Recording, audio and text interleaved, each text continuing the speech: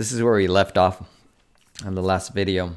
We did this room with these three objects, and using artificial light, we cast shadows on them. It's kind of busy, but I wanted to add something more to this, but it's getting kind of busy, and I was running out of time. I try not to make these videos very long. Last one was kind of long. I'm trying to keep them, into the 10-minute arena. So I decided to do a different one because this one, again, I mean, there's a lot of lines going on. There's just one more point I wanted to make about the artificial light sources. So, and there's so many other things we could talk about with light, different objects. I don't think we really didn't do spheres with artificial light or with positive or negative light, and they're kind of interesting. There's a lot of different shapes we could try to tackle with, and light shadows falling on different kinds of forms. Having a cylinder cast a shadow on a sphere, all those things. Wow, we could just keep going for a long time on just shadows, and maybe a swing back around to shadows later on. But I think I want to move on from here, and we'll get into three-point perspective. And there's quite a lot of things to talk about in three-point perspective. But before we leave these, I'm realizing that we just did shadows on like a horizontal surface like this. And then this one, we did shadows on different faces. But all of these things are like touching the walls. I wanted to show shadows of things on different planes. So we haven't done that yet, and that's kind of important. So I set up a light bulb and a couple steps with sticks on them. So these could be stairs or just any tables with something on them. So first, this is my light angle vanishing point. Of course, this is my light bulb. And this one, see, this guy was in 1-point perspective, so we dropped this down, and the ground line was just straight across from it because it's 1-point perspective. But this light bulb is going back to this vanishing point, so this is in 2-point perspective. So when I drop a line straight down to the ground to get my ground line vanishing point, you do not want to go straight across like that. It's 2-point perspective, so I need to go this direction. And it's going to be there. This is my ground line vanishing point, and this is my light angle vanishing point. And let's just do this first. Let's do the box first, and then we'll do this kind of quickly because we've done things like this before. So here's the ground line, and then light angle. And then the shadow goes to that vanishing point. Do another light angle from here. And then this goes to the other vanishing point. And so there's the shadow.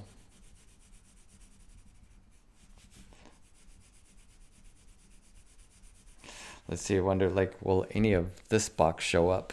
Okay, now it's a little more complicated.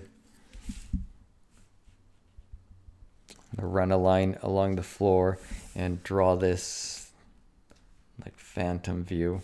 Here's where it sits on the ground. So if I bring this straight down to the floor, okay, so here's like a flagpole all the way down to the ground, and then we draw a ground line from that flagpole, and then a light angle from the top of the flagpole, and oh wow, look at that, you almost see the shadow of this vertical line here. It's right there. So the rest of the shadow, then you would have the shadow of this horizontal line, and that would just go to this left vanishing point. So that's all we're seeing for this box, is just this part. The rest of the shadows are behind the box. Let's see this one. Yeah. Okay, so now we're onto these sticks. So this is setting up on a different plane than this box is. So with natural light, you have one ground line vanishing point always, and it's just on the horizon line for everything. But with artificial light, you can have multiple ground line vanishing points. So see, this box is on the ground, so our ground line vanishing point is on the ground. But the stick is on a higher level. It's like another ground plane. So this ground line vanishing point needs to be on the same plane as this stick is. So the easy solution for that is just like with finding this, we just kind of wrapped a line around, boom, and get an intersection. So we're taking this along the floor, and I'm going to hit this box, come straight up the box, and here's the level. That first level is right there.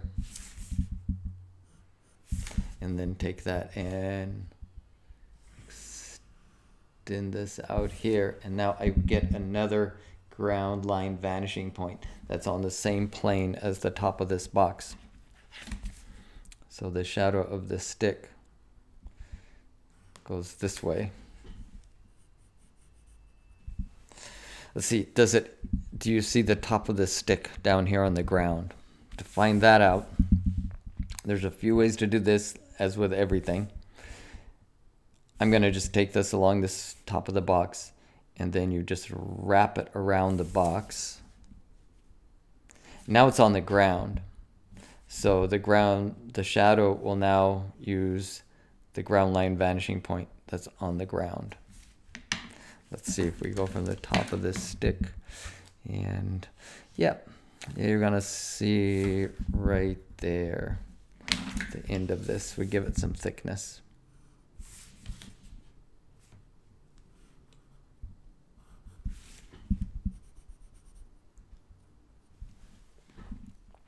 Okay, then the next one is the same thing, but it is on an even higher level than this one.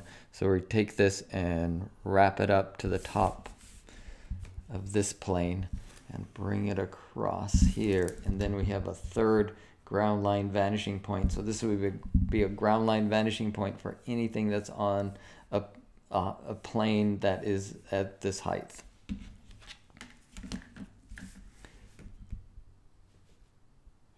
This goes along the top of the box like that.